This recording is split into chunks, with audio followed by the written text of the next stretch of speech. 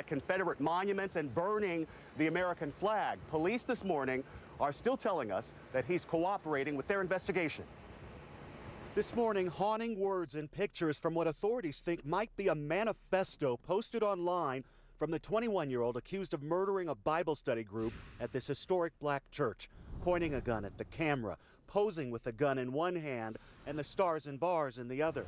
Yes, sir. Dylan Roof is being held on $1 million bond this morning, and police say he's confessing. The rant online was filled with hate for people who are black, Hispanic, and Jewish, saying that I chose Charleston because it is the most historic city in my state, and at one time had the highest ratio of blacks to whites in the country. We have no skinheads, no real KKK. Well, someone has to have the bravery to take it to the real world, and I guess that has to be me.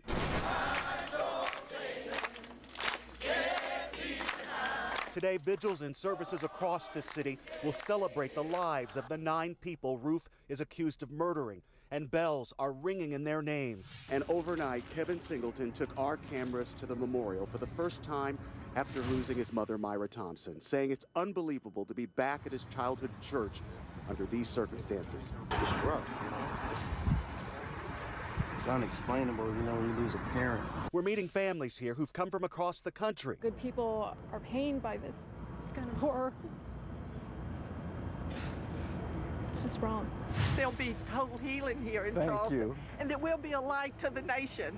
That God can take any tragedy and turn it around into his goodness and his love. Yeah.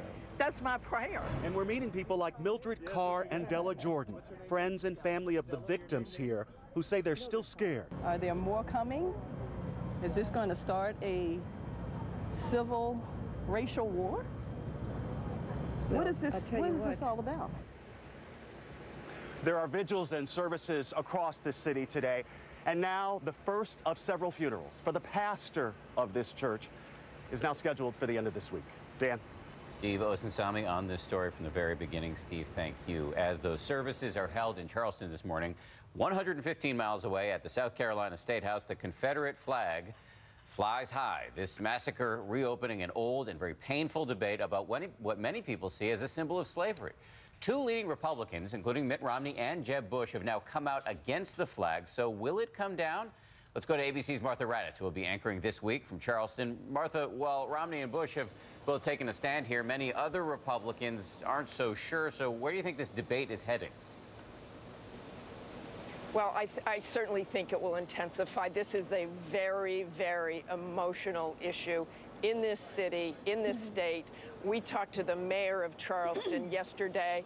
He feels very strongly about bringing that flag down. We've heard around the state some rallies saying, bring it down. And those words from Jeb Bush and Mitt Romney do have some power. It reopens the debate in a very, very strong way.